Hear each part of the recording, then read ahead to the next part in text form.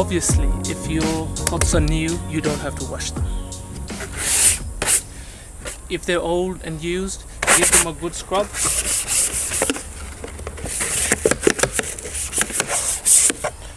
A good brush and water, that's all you need.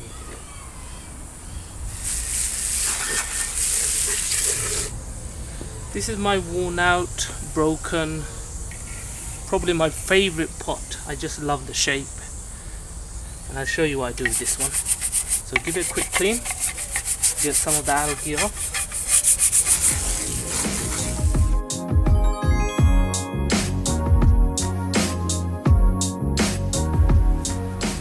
Well, the sun is out and it's warm again.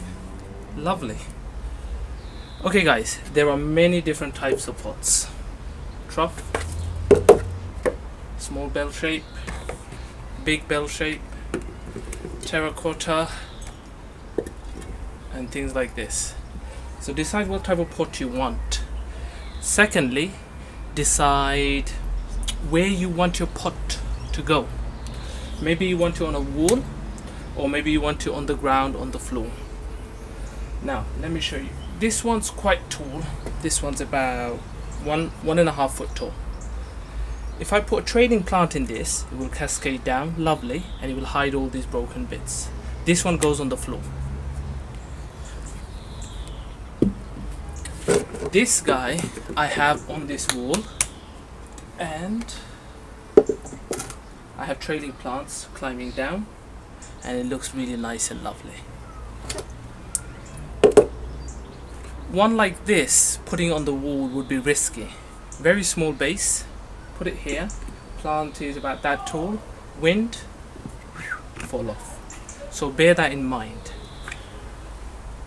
Another thing, with a pot like this, you don't want the plant to be anything 1.5 times bigger than the actual pot size. So if the pot is that big, having the plant that's good. Anything more than this is getting a bit too high, so likely the wind can make it drop and damage your plant. I usually have these on the ground. So if you want to go for a slightly taller plant, maybe put some rocks and things at the bottom to weigh it down. Two types of plants I buy mainly at this time of the year, annuals. We have the upright plants, so they'll grow to about that tall and they go upwards and slightly bushy. And then we have the trailing plants. So this is trailing lobelia, petunia, and there's a trailing geranium as well. And with these guys, plant will cascade down to about that far. So you get that effect. So most of these plants are left over from my hanging basket, and I'm just going to go and pot them up and show you how to do that. A neat little trick, guys. Say you don't have a wall and you would like still the trailing hanging over plants. You pot one with the trailing plant, and with the other one you do that and you make a stand. Can you see that? So you'll do that. There you go. So that plant will cascade down, and that is deep enough for the plant to hang down and not hit the ground. Good tip. 3 trailing lobelias. So like I said before, guys, this is one of my most favorite pots. It's well over 15 years old, but it's getting a bit old now, a little bit chipped here and there. So I thought I could throw it away, but as I know which plants I could do to cover it up, trailing lobelia, and I've done it for the last few years and it works absolutely brilliant. Little grass, get away. So what I'm going to do is I'm going to put all 3 of them in there, cram them in, and later on in the summer I'll show you how it cascades down to about there, and it just looks absolutely beautiful. Alright, so I've got my compost mix. I've already partly filled it. Fill it up a bit more, compress it down a little. And what you want to do is, with lobelia, trailing lobelia, look at that nice root system. You want to make sure the top is slightly below, because there will be roots coming from these little stems as well. So you see that? That's a bit too low. And remember, all this soil with water will sink down. A bit more. Press it down a bit. See, now that's a nice height. There we are. Now just going to fill up the little holes with a bit more soil. Lobelias are recognized as marathon runners of the summer, guys. Why? They just keep flowering until the first deep frost. They will just keep going. And they're not fussy. They can tolerate wind, a little bit of cold, but just make sure they're hydrated. Water, the soil doesn't dry out too much.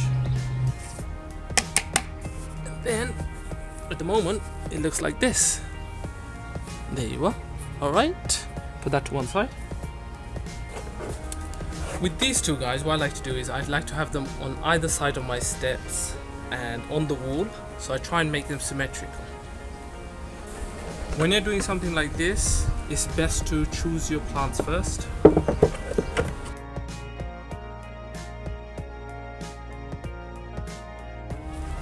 So what I've got here is trailing, trailing, trailing, and in between the gaps I think I will have some upright plants.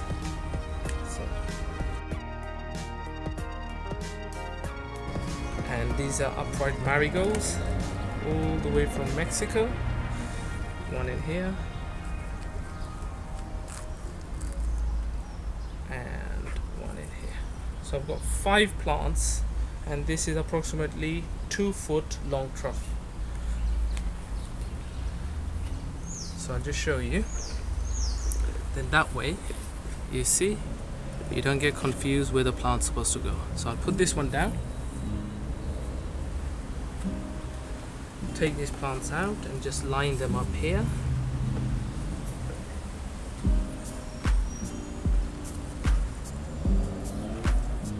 Now the fun part, planting.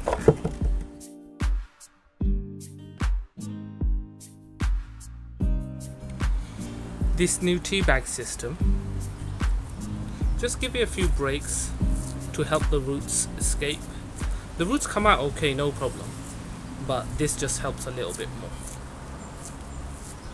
Okay, so there we are. So that's a nice height. You want that height to be just below the top of the pot you're potting in. See that this one is too small, so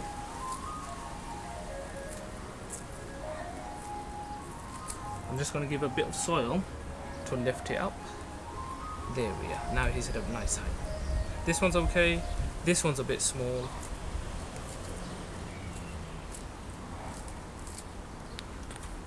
Give a bit of soil to lift it up. There we are. That one's a bit shallow.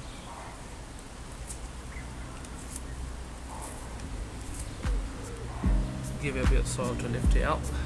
There we are. There we go. Now ready to fill it all up. Now it's the middle of May here, guys, and I'm doing this. Some nights the temperature can drop to about 3-4 Celsius. You just want to be careful. If the temperature drops quite a lot like that, you want to protect these guys from the cold. So I'm going to put these in the greenhouse for a few days, and then slowly I'm going to get them climatized to the outside temperature. So I might put them into a cold frame, or if you have a sheltered area with a little bit of cover.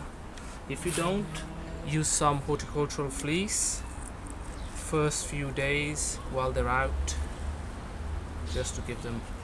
Now after everything's potted up, always remember, good drink.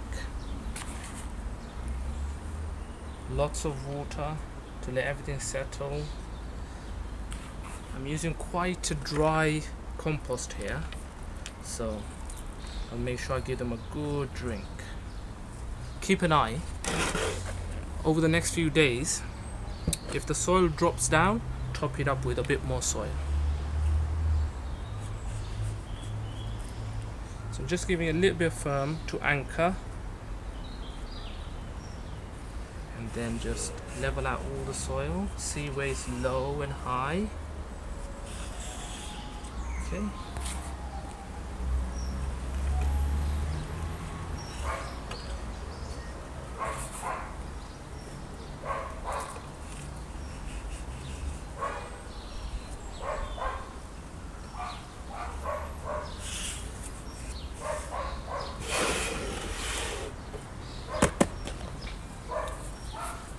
there's that one done. You'll see the display this year. Now, another thing, guys, I forgot to mention. When you buy these things, they usually don't have holes. You've got to drill the holes underneath. You need drainage. If they're soggy and water sitting in there, the roots will rot. Now you see these little ones, they're only about 15-16 centimeters across, so about half a foot. You could, because they have quite a nice base, put them on the wall or on the floor. But what I'm going to do is I'm going to do 2 for the wall and I'm going to do 2 for the ground. So I'm just going to do 2 plants on each one. Again, the same as before, choose your plants. Right? So the marigold is yellow and the verbena is deep red. So we've got yellow and gold. There we are. Time to plant it up. And when they grow, they will completely fill this spot up.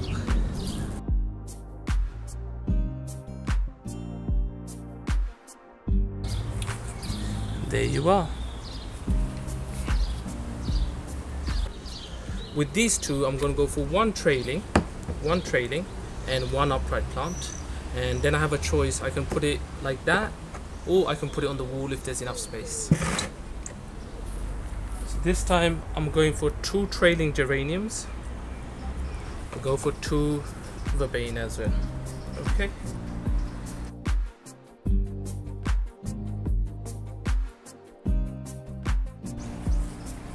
That's how this one looks. So the geranium will cascade down and this one will be the back lift up. With these 2 definitely going on the ground because of the small. With these 2 I'm going to do 3 plants in a triangle. So we've got verbena mix. I've got a lot of these, so I'm just going to go for it. Hopefully I get a nice variety. I don't get 2 of the same color in the pot, but you never know.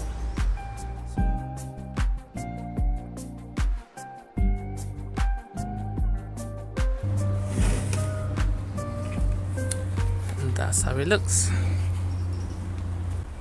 These guys are quite weighty. They could go on the wall or on the ground, and I'm gonna go for 2. The pot's not very big. I don't like to crowd my plants. I'd rather have 2 healthy plants than lots of small struggling plants.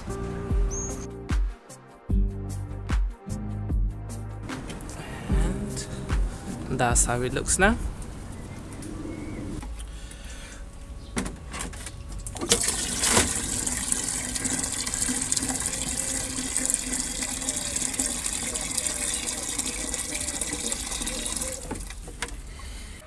Time to give everything a quick drink. So do it nice and slowly, little, and let it sink. Don't try to give the whole can to one container in one go. So little by little. Here you go, mate. Have some. You have some. Thank you so much for watching, guys. Hopefully this will give you some helpful tips on how to get some nice, lovely summer flower displays. Catch you soon. Bye for now. Much love and respect.